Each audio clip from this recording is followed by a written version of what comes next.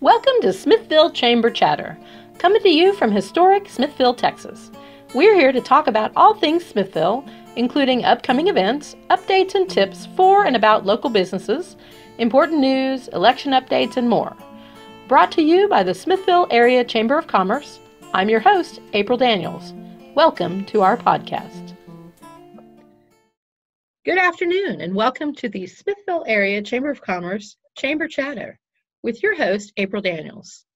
We're excited to be kicking off our first Chamber Chatter podcast, sponsored by the Smithville Area Chamber of Commerce and Prosperity Bank. Our inaugural guest today is Mayor Scott Saunders. We appreciate, as always, the mayor's willingness to answer questions and keep the people of Smithville informed. Good afternoon, Mayor Saunders, and thank you for being our first guest on the Smithville Chamber Chatter podcast. Thank you, April. It's my pleasure to be here. I really appreciate being asked to be your first guest in this inaugural Chamber Chatter podcast.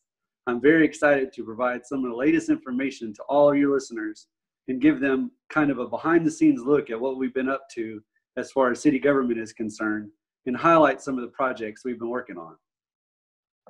Well, thank you again for being here.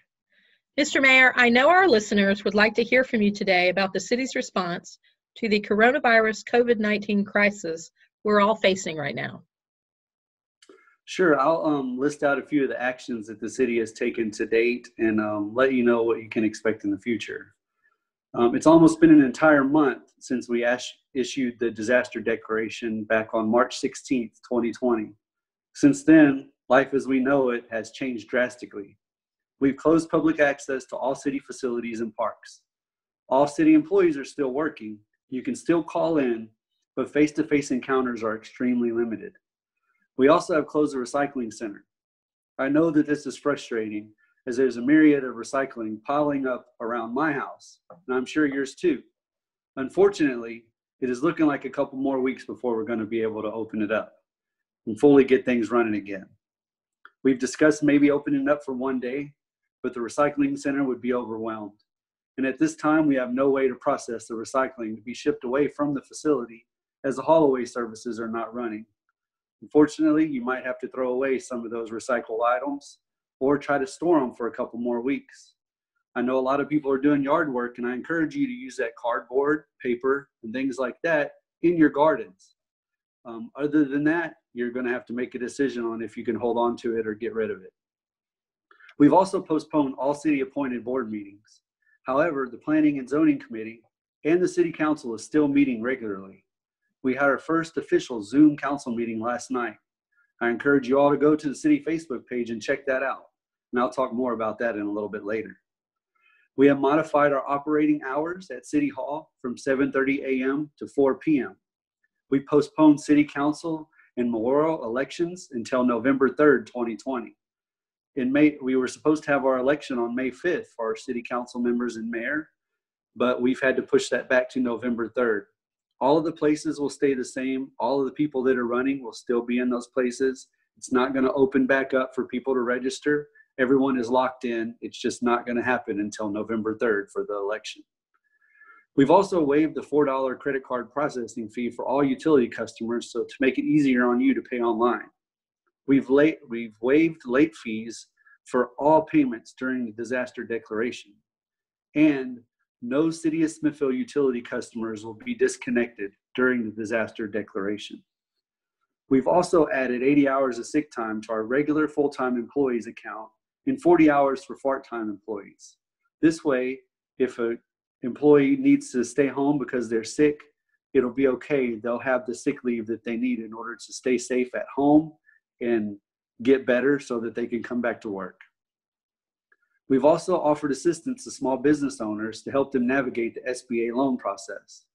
We've issued and adopted a stay-at-home order. We've issued a face covering order. Robert, Jack, Assistant Chief Repka, and myself, and April, I know you have too, we've all been meeting daily with the county operations for emergency management. This consists of multiple meetings throughout the day, and this has been going on for over 5 weeks now. What can the citizens do to help? Stay at home, practice social distancing, wash your hands, and disinfect surfaces are all things that the citizens can do to make a difference. This is a fight that we can win if everyone does their part. This is something that we do in addition to keeping the streets safe, the water running, the toilet flushing, and the power on. Please do your part. Stay home and stay safe. Thank you, Mr. Mayor. As you know, our Smithville businesses are suffering right now. Retail sales are severely curtailed, with many stores closed completely. Restaurants are restricted to takeout, curbside, and delivery only.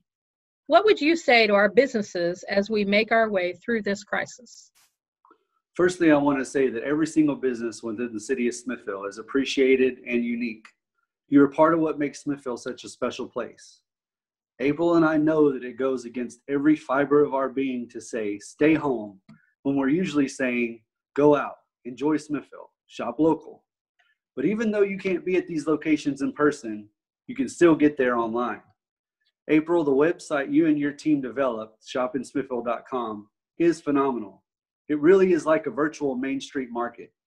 I encourage everyone to take a virtual tour and visit some of your favorite locations. I would like to remind all business owners within the city of Smithville of the unique opportunity you have to use the city resources. We have a superstar at City Hall that goes by the name of Jill Strube. She'll be happy to help you navigate the SBA loan process. In April, I know you're helping with these too. I also want to encourage all business owners to strengthen your online presence. People are home checking Facebook, Nextdoor, Instagram, TikTok, Snapchat, Twitter. I encourage you to leverage yourself over all of these platforms and let your potential customers know what you're doing, that you are still here, what you have to offer, and why they should come and visit you. Thank you, Mr. Mayor, and I appreciate your kind words.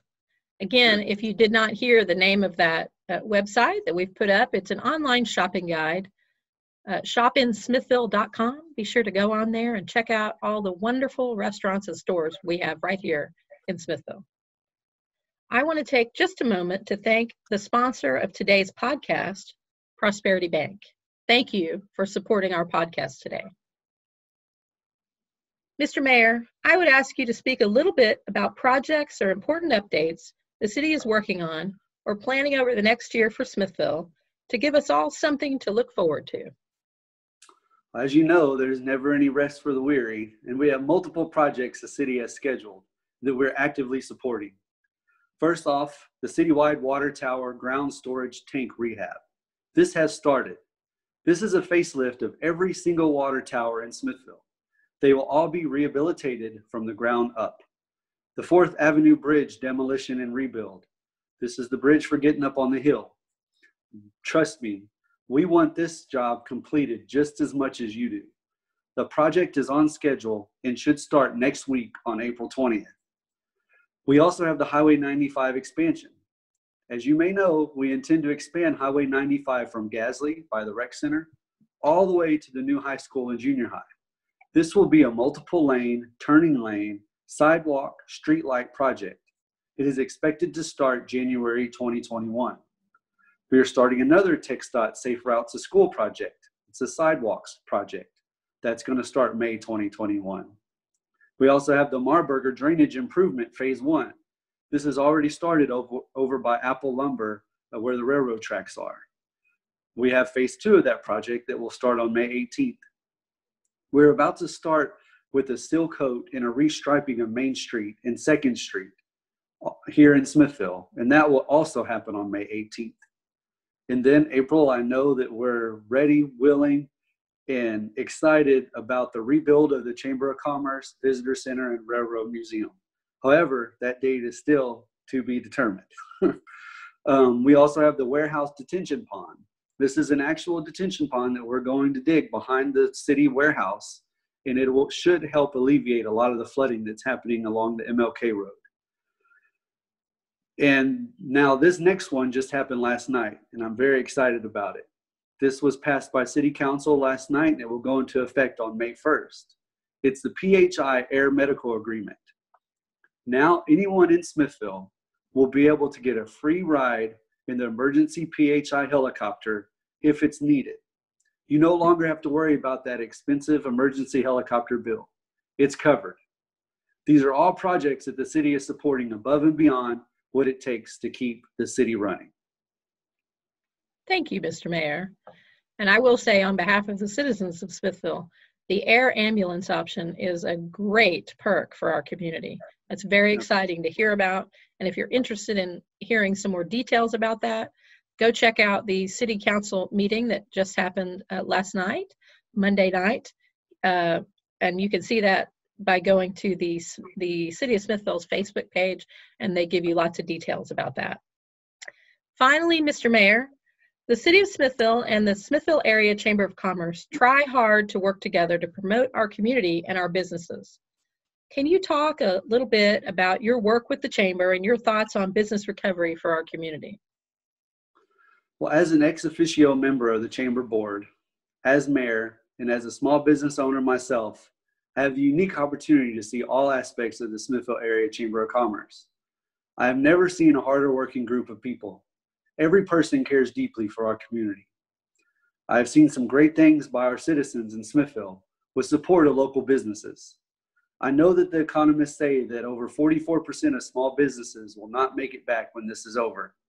I feel like this number will be much lower here in Smithville.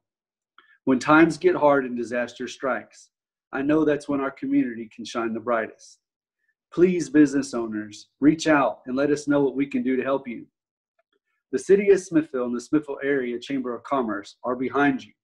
Let us help you. Let us give back where we can, as you're always there with smiling faces and happy places when we need you. It gives me great pride in knowing that our chamber isn't just celebrated locally, but statewide and nationwide. Just last year, the chamber received an award from the Texas Downtown Association, highlighting the partnership between the city and the chamber. And that partnership is truly phenomenal. I truly feel that the success and prosperity, the hometown look and charm, the friendly neighborhood spirit, and the passion and compassion for our community is directly correlated between the relationship the city and chamber have. This is exemplified by giving nature of all the volunteers and workers in both the chamber and city organization. We are blessed to be part of this community, and I'm thankful daily for the honor as serving as mayor of my hometown. That also just happens to be one of the greatest places in America. I'm not going to sugarcoat it. These last few weeks have been rough.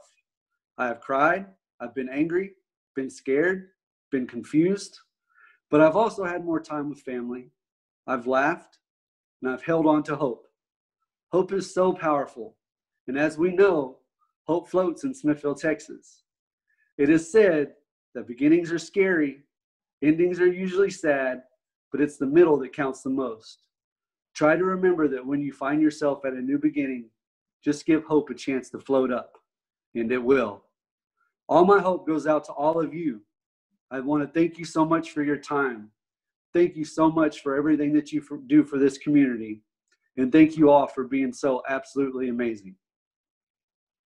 Thank you, Mayor Saunders. And thank you for appearing with us today for our inaugural Smithville Chamber Chatter podcast.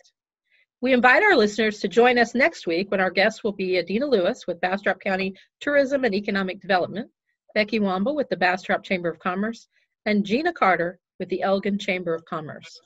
Thank you so much, Mayor Saunders, again. We really appreciate your time. You're welcome. Thank you, April, for everything that you do every single day. Thank you for listening to Smithville Chamber Chatter with your host, April Daniels. If you'd like to be a guest, email us at april.daniels@smithvilletx.org.